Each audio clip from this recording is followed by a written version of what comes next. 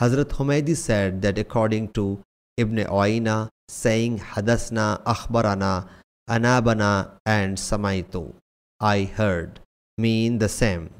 Hazrat Ibn Masud radiallahu anhu said, Allah's Apostle sallallahu alaihi wasallam narrated a hadith to us, and he was true and the trustworthy.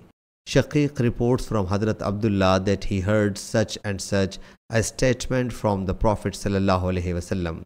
Hazrat Hudayfa radiallahu anhu said, Allah's Apostle sallallahu alaihi wasallam narrated two ahadith to us.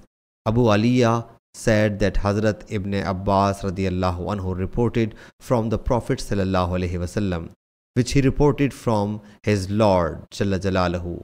Hazrat Anas radiallahu anhu reports from the Prophet sallallahu alaihi wasallam, which he reports from his Lord Jalla Jalaluhu. Hazrat Abu Huraira radiallahu anhu reports from the Prophet sallallahu alaihi wasallam, which he reports from his Lord Jalla Jalaluhu.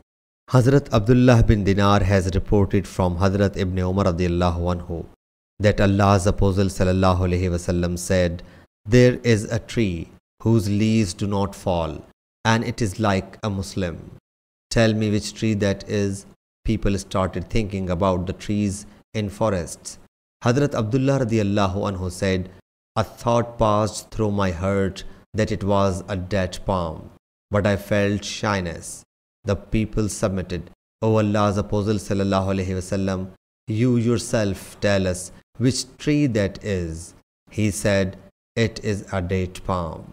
Sahih Bukhari, Hadith number 61.